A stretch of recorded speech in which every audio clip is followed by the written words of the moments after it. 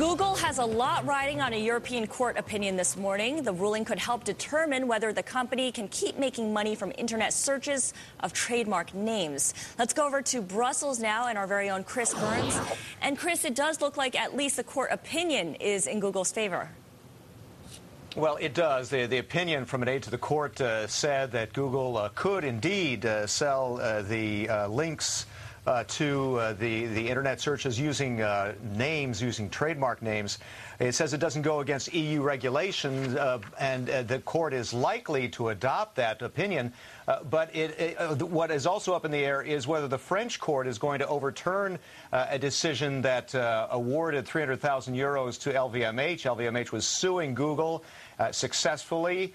Google would like to overturn that. Now, this opinion today, they said that the national laws still could apply. So that is still a big question, whether the French court will overturn that decision.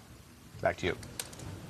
Now, Chris, we want to talk about, obviously, the worst-case scenario here. What is the worst thing that could happen to Google? Well,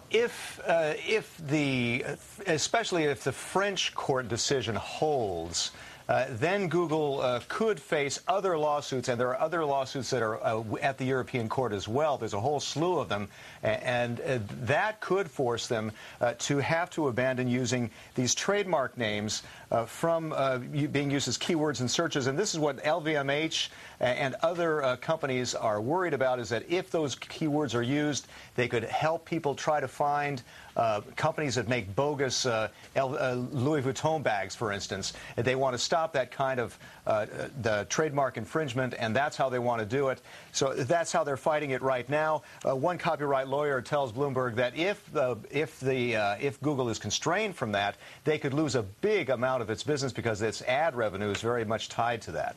Okay, a brand name lawsuit here, Google versus LVMH. Thanks so much, Chris.